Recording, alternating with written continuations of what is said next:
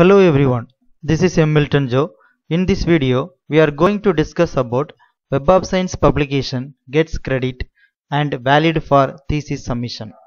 So this video is full and awareness video because many researchers are thinking that if they publish their research article in Web of Science, that gets more value and it is valid for thesis submission. They can straight away go for thesis submission.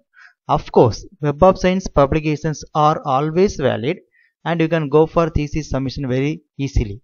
But here you have to understand in which database your article is published or indexed. Right? Usually we will publish our article in a journal which is indexed by Web of Science.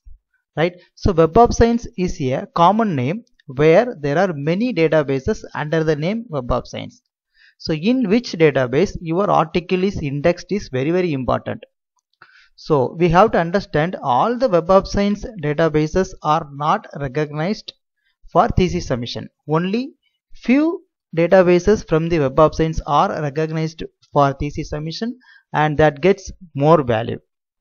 So if you have not subscribed to the channel, kindly subscribe the channel and watch the full video. Now let us go to the Web of Science database website and see how many databases are there. So see here, now I am in Web of Science website and here you can find Web of Science platform. So under Web of Science, what are the platform or what are the databases are available?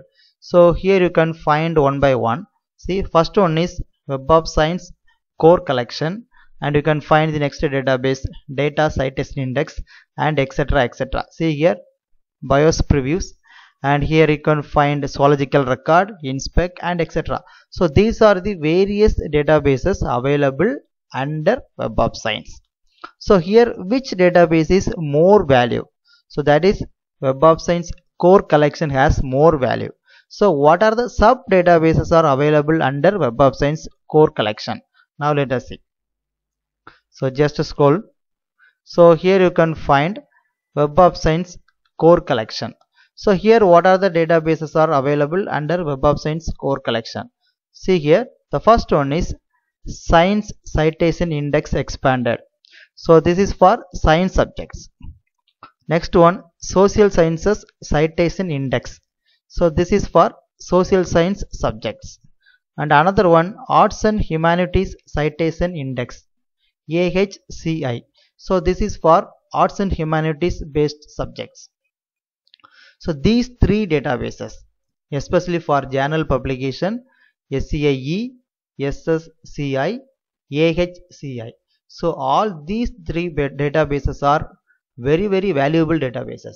So if you publish your article in any journal which is indexed by these three databases, your paper has more value and you can go for thesis submission very easily. So then what about this emerging sources of citation index? So this is the starting level of indexing in Web of Science core collection for any journal, right? So for example, so first a journal will get into this ESCI category. If the journal maintains the quality, that will move on to any of these three categories based on the subject. If you publish your research article under the category emerging sources citation index, so you may raise a question, can I submit the thesis? No. So most of the universities are not accepting publication in this category. So many universities are accepting publication only in these three categories of Web of Science. For example, now let us check UGC care list for thesis submission in India. So in UGC care list, there is a category called UGC care list group 2. So under group 2, what are the databases are recognized by UGC for thesis submission? So see here Web of Science. As we have seen earlier, under Web of Science, there are many platforms or indexing databases are available. So what are the databases are recognized by UGC for submission of the thesis or for any academic purposes? So under Web of Science, the UGC has recognized only three databases. So what are they? So Arts and Humanities Citation Index, Science Citation Index Expanded, Social Sciences Citation Index. So from Web of Science, only these three categories are recognized by UGC for thesis submission as well as for any academic credits. Similarly, from Scopus website, if you publish your research article indexed by Scopus, that also recognized by UGC.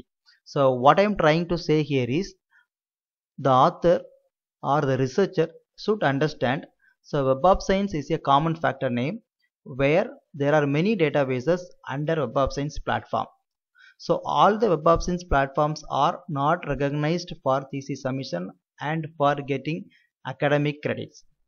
So in Web of Science, these three platforms, especially the Web of Science core collection, that is Arts Humanities Citation Index, Science Citation Index Expanded, Social Sciences Citation Index.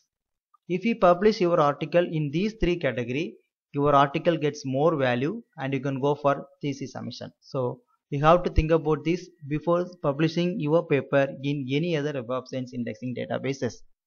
Thank you very much for watching this video. I hope this video is useful to you. If you like this video and its content, share the video with your friends and colleagues. Very soon I will meet you in another video with another concept. Thank you very much for watching.